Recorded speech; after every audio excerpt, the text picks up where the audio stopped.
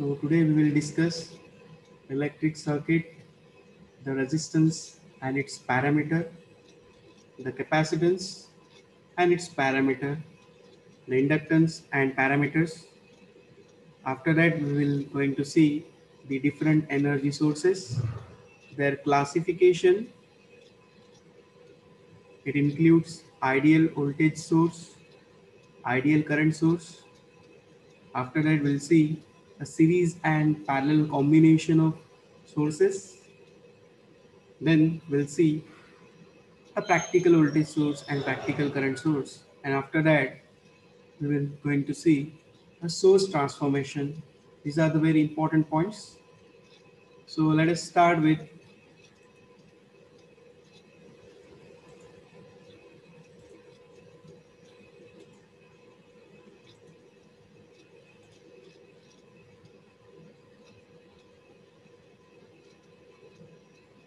electric current. So you all know that what is electric current.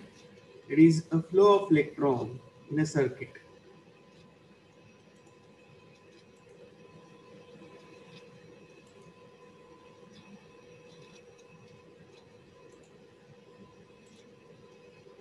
So it is a closed path composed of active and passive elements. So electric circuit is a closed path made up of active and passive elements. So we'll see active and passive elements. So the active element is nothing but what? It supplies the energy to the circuit. It means if there is in a circuit, there is a battery or a current source, then they will be acting as a active elements because they supplies the energy to the circuit. That's why they are called as active element. Similarly, the next point is passive element.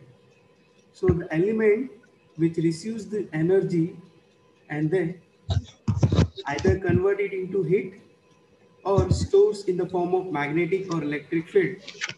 So these elements are called as a passive elements.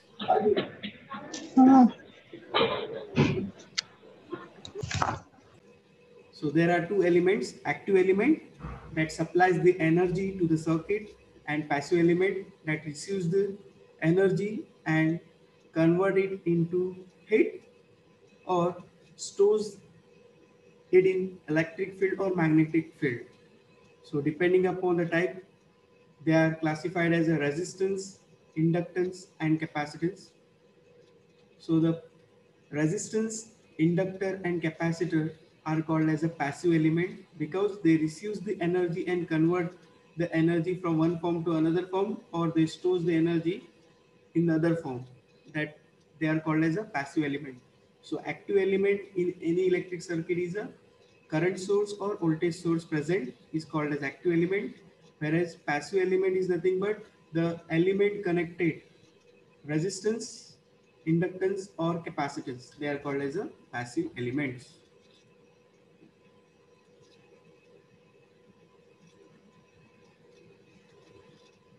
We'll see the energy sources and their classification. So there are two types of energy sources, independent source and the dependent sources. So we are having independent voltage source and independent current source. They may be again classified as a DC source or AC source. Again, they are classified as a ideal sources and a practical sources. So this is the actual classification of energy sources. The energy sources may be independent energy sources or dependent energy sources. And we are having two quantities, voltage and current. So according to that, the sources are classified as a voltage source and current source. And we are using a two type of electric circuit, DC, direct current circuits and alternating current circuits. That's why they are classified again as DC sources and AC sources. So these sources are again classified as a ideal sources and practical sources.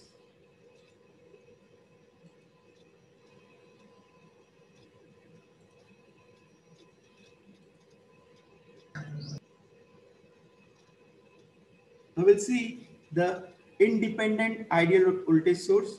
So you can see in your screen.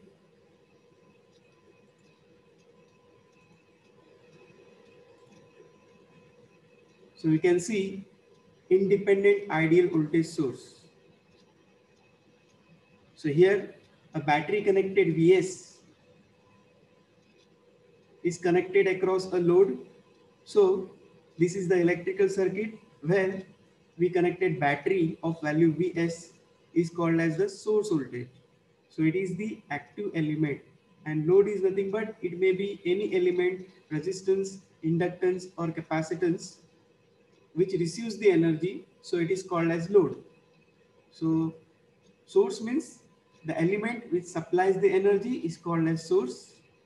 The element which receives the energy is called as a load. So here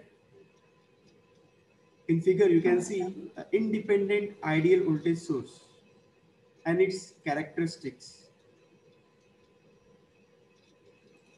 So here you can see that हो एक गेलेलो. source determines the voltage, but the current is determined by the load. So this is the very important note, is that in electric circuit, a source determines the voltage, but the current is determined by the load. So this is the very important property of independent ideal source. The source has zero internal resistance. So we are having a simple battery. No any resistance is connected in series or parallel. So it is called as the ideal voltage source. So this is very important property of ideal voltage source.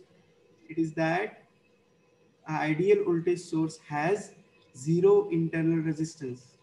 So this is the circuit representation, and this is the characteristic voltage versus current. So you can see a straight line voltage over here.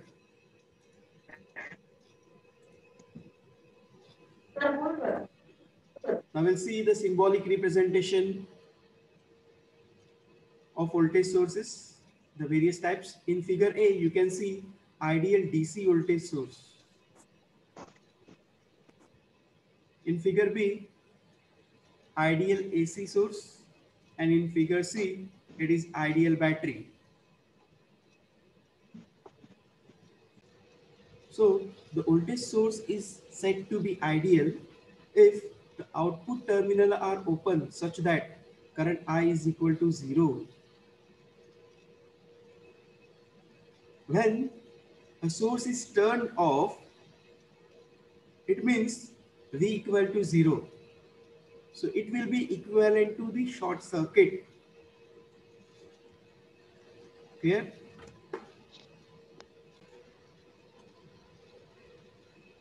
So here some identification marks are given, reference mark. One terminal is marked plus and the other minus. Clear? When actual polarity is opposite to the reference mark, it means the voltage is a negative number.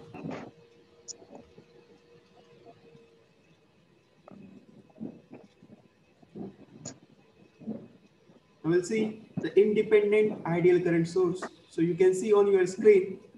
So this is the symbolic representation of independent ideal current source and its characteristics. So on your screen you can see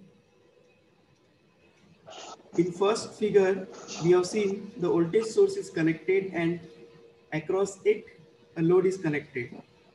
So the voltage source, the voltage will be considered as a source, and the element which receives the energy is called as a load. So same circuit we have drawn here, but the sources has been changed. So here the source is a current source.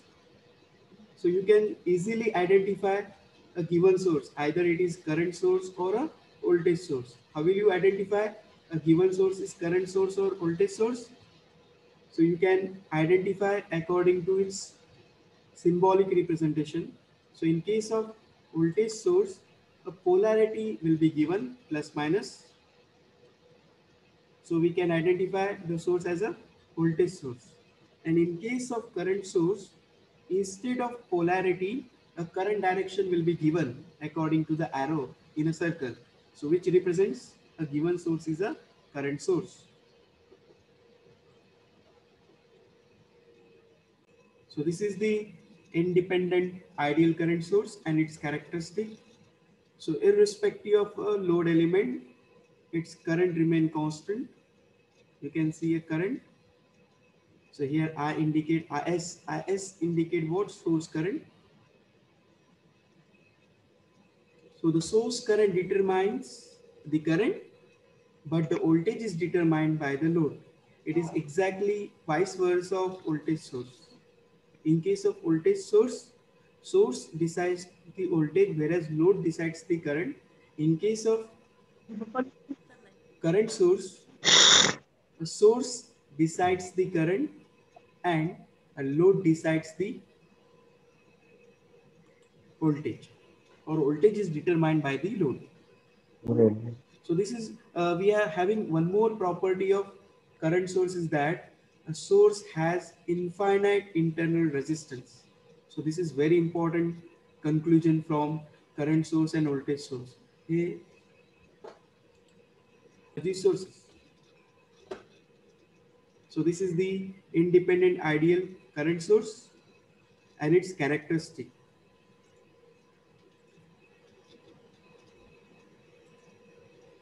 Now we'll see the symbolic representation for current source. So in figure A, you can see ideal DC current source.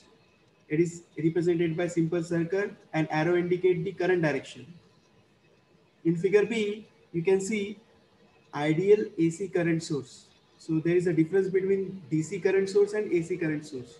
So in case of DC, there is a only arrow, and in case of AC, a alternating sign is mentioned in a circle with arrow. So it is called as ideal AC current source.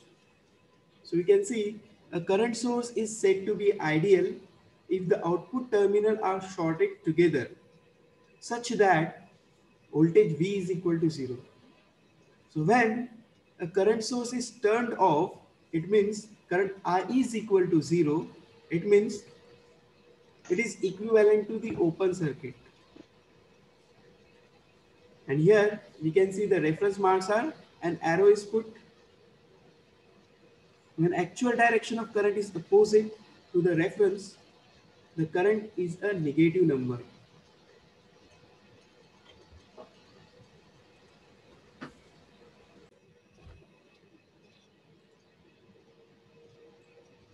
So now we'll see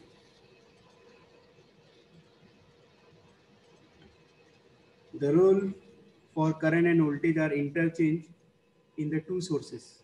So we have already seen this effect. It is called a duality.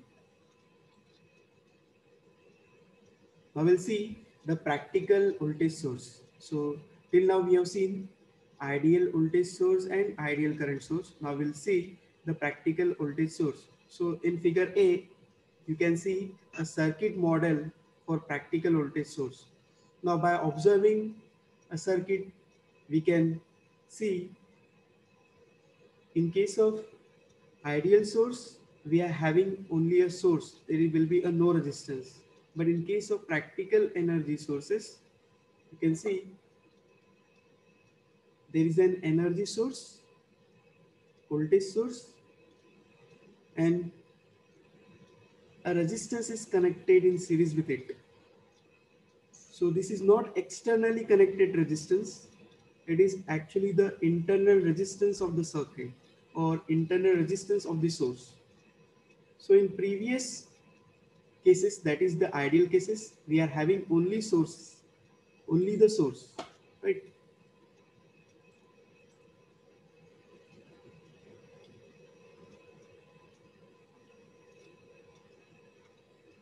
So this is the practical voltage source. So the practical voltage source can be represented by a voltage source with series resistance. And here you can see the characteristic. So in case of ideal source, you will get a straight line Whereas in case of practical source, your voltage will go on dropping as well as current drops. So this is the practical source characteristic, and this is the ideal source characteristic. So in our syllabus, we are having or we are dealing only with the ideal sources.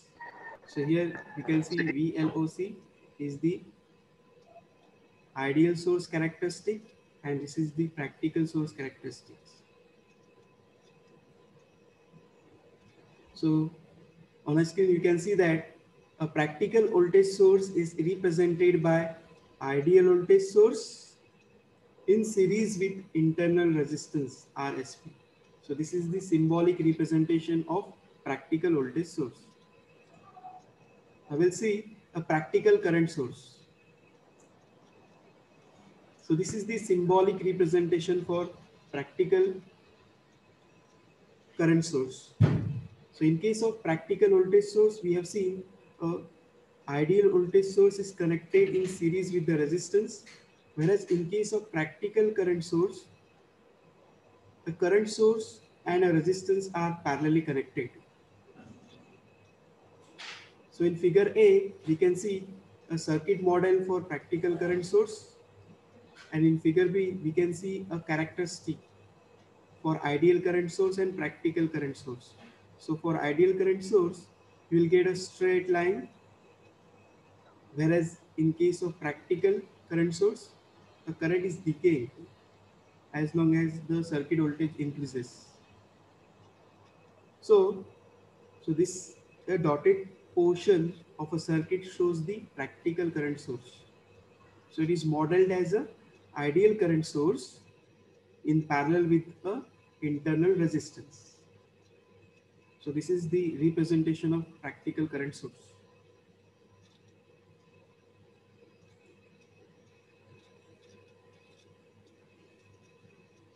Now we'll see the important part, that is the source transformation.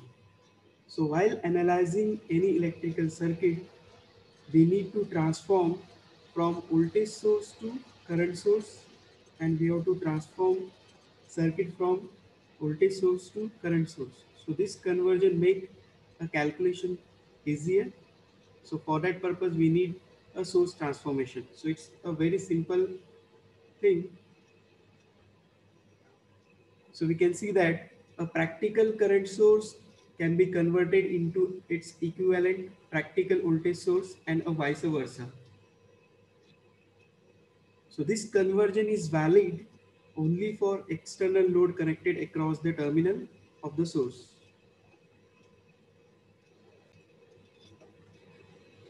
So this is the source transformation. We'll see the source transformation with the examples.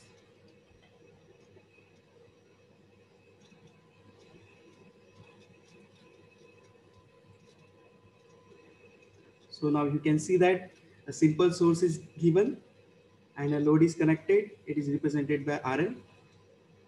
So this combination can be represented like this or like that.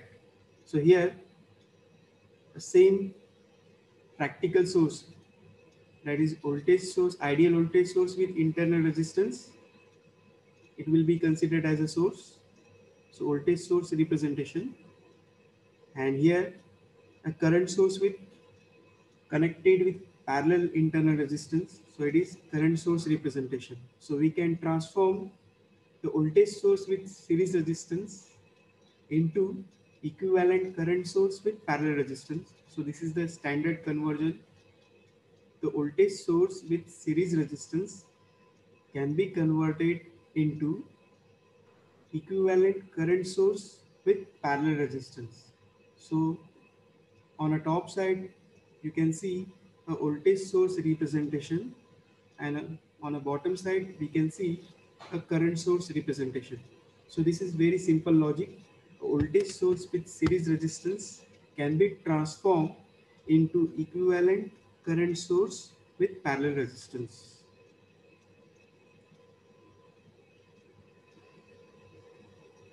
Now we'll see the equivalence between voltage source and current source. The two sources will be equivalent if they produce identical values of VL and IL. So if they produce equivalent value of voltage and current, then we can say the two sources are equivalent to each other. So by using Ohm's law, we can calculate the current V by R, or by multiplying the resistance with current, we will get the circuit voltage. So if these conditions are satisfied, then we can say these two sources are equivalent to each other. So this is possible only if RSV is equal to RSI equal to RS. Okay.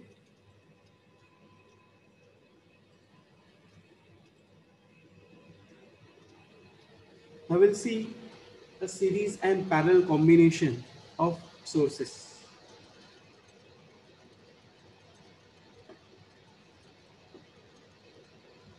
So here a question is, what would be the net EMF of the combination if two ideal sources of 2 volt and 4 volt are connected in series so as to aid each other?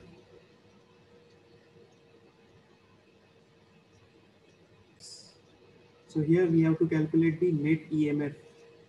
The two voltage sources, 2 volt and 4 volt, they are connected in series. So what will be the net voltage? It's simply the addition of two sources because they are connected in series. So the net voltage will be a 6 volt. Now the next question is, what would be the net EMF of the combination if two ideal sources of 4 volt and 4 volt are connected in parallel?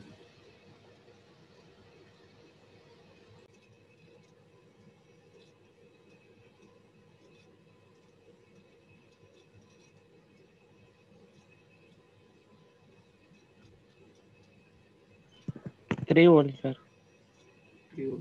Mean घ्यायचा त्यांचा. ठीक आहे. कसं how you decide how will you decide की आपल्याला इथे mean घ्यायचं आहे? आता तुम्हाला सांगितलं ना मी की सिरीज सर्किटमध्ये काय असतं की जर आपण n number of batteries connect केले तर काय होणार, तर बॅटरीचे व्होल्टेजेस ॲड होत जातील, बट सर्किटमधला करंट काय राहणार, सेम राहणार. आणि व्होल्टेज पॅरलल सर्किटमध्ये काय बोललो तुम्हाला की n नंबर ऑफ ब्रांचेस असतील तर n नंबर ऑफ ब्रांचेसमध्ये फ्लो होणारा करंट काय होऊ शकतो, वेगवेगळा असू शकतो, बट व्होल्टेज काय राहायला पाहिजे, सेम राहायला पाहिजे. तर हे एक महत्त्वाचं आणि इम्पॉर्टंट प्रॉपर्टी आहे, ती सांगण्यासाठी मी हा वेगळा एक्झाम्पल घेतला पॅरलसाठी दोन, की एक केसमध्ये सांगितलं की दोन्ही सोर्सेस 4 व्होल्टचे होते आणि पॅरलमध्ये कनेक्ट केले, तर आपल्याला काय येतं, सेम व्हॅल्यू येते 4 व्होल्टची. आता इथे सोर्सेस आयडियल आहेत आणि दोघांचं व्हॅल्यू वेगवेगळे आहे, की एक 2 व्होल्टची बॅटरी आहे आणि एक 4 व्होल्टची बॅटरी आहे, त्याला पॅरलमध्ये कनेक्ट केलं तर व्होल्टेज किती येणार, 2 व्होल्ट येणार, 4 व्होल्ट येणार, 3 व्होल्ट येणार. तुमचं म्हणणं आहे की मीन येईल दोघांचं, म्हणजे 2 व्होल्ट आणि 4 व्होल्ट 3 व्होल्ट येईल, असं होतं का कधी? आपल्याला जी प्रॉपर्टीज माहिती आहेत ते अप्लाय करा आणि सांगा काय असू शकतो. So we can see the ideal voltage source in parallel are permissible only when each has the same terminal voltage at every instant of time. So if we wish to connect batteries in parallel, so there must be a same value for both the batteries. If we use a different value batteries and we try to connect in parallel, it becomes wrong.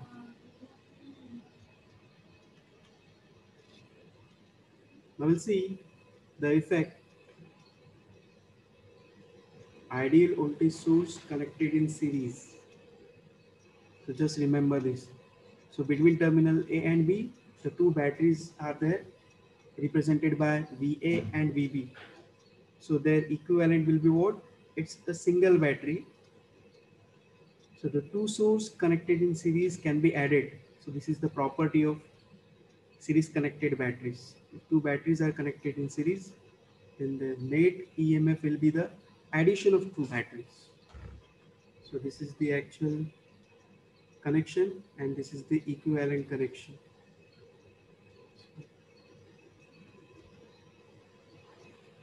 Now see the ideal current source connected in parallel. So if the current source are connected in parallel, then their result will be simply the addition.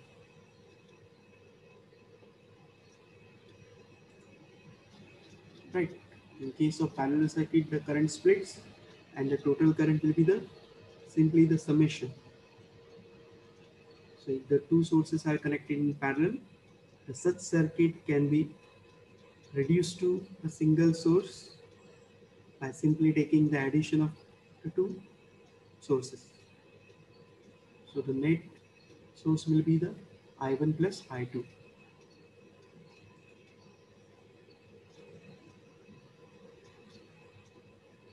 So these are the practical current source connected in series. So we know that a practical current source is represented by ideal current source connected in parallel with its internal resistance. So current source with parallel resistance. Here again we can see a second current source and across there is a resistance connected. So these two current sources are practical current sources. So first of all, we have to use a source transformation where this current source with parallel resistance can be transformed to equivalent voltage source with series resistance. Similarly over here, a current source I2 and internal resistance R2 will be replaced by ideal voltage source with series resistance. So after that, we can see the two sources are connected in series. So simply we can add the two sources. The total voltage will be what? V1 plus V2. And again, the two resistances are in series. So the equivalent resistance will be the addition.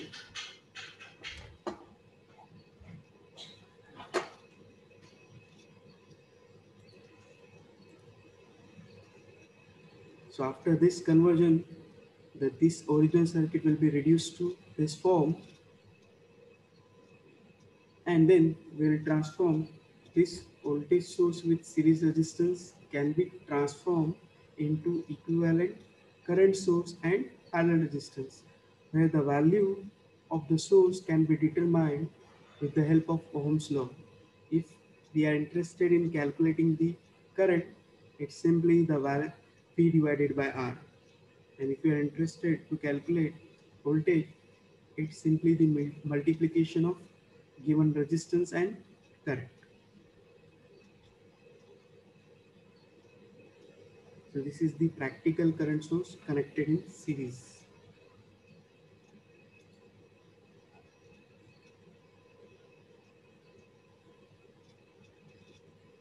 So these are the another examples. The practical voltage source connected in parallel. So this is the practical source 1, practical source 2. They are connected in parallel. So first we'll convert, we apply source transformation for first source and source transformation for source 2. So this is the reduced circuit or simplified circuit after source transformation. So we can say the voltage source V1 with series resistance R1 can be replaced by equivalent current source I1. The value of I1 can be obtained by taking the ratio of V1 by R1. So the V1 by R1 will give us the equivalent current and will connect the same resistance R1 in parallel. So this is the source transformation for practical voltage source 1. Similarly, this is the source transformation for practical voltage source 2, where the practical voltage source E2 with series resistance R2 can be replaced by equivalent current source with parallel resistance. And after that, we can see this series circuit is transformed to a parallel circuit where the two current sources are connected in parallel. So if there are two sources connected in parallel, then we can add them. So you'll get the equivalent current source will be the simply addition of source current source 1 and current source 2, and the two resistances are connected in parallel. So their net resistance will be what? A multiplication of two resistance divided by addition of two resistance will gives us the equivalent resistance. So this combination of circuit can be represented like this. So D be the simplification of practical voltage source.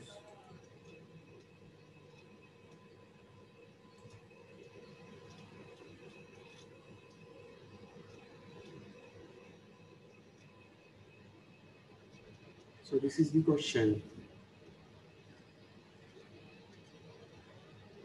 Take a screenshot of it and try to find out the answer. So we have to reduce the circuit to its simplest possible form by using source transformation. So we have to transform the circuit into a simple single source with single resistance. So it will be your homework.